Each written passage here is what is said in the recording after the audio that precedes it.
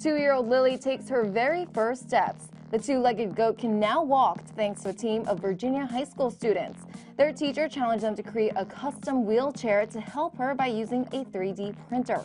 The device took more than 70 hours to make, starting with just a styrofoam board and a 3D scanner to create some prototypes. The bottom line, a 3D printed chair helping Lily live a better life.